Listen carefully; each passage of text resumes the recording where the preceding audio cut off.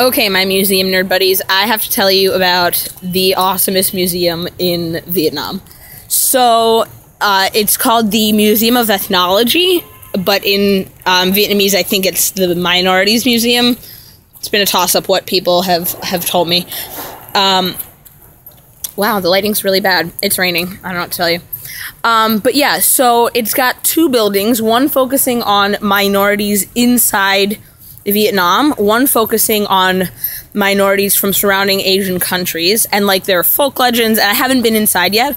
My host said it's very similar to the women's museum that I went to before, with exhibits of costumes and artifacts and stuff, which is cool. But the cooler part is outside, where they have huge grounds, and what they did is they invited local, they invited the minority groups to come and build structures here, build their homes, basically.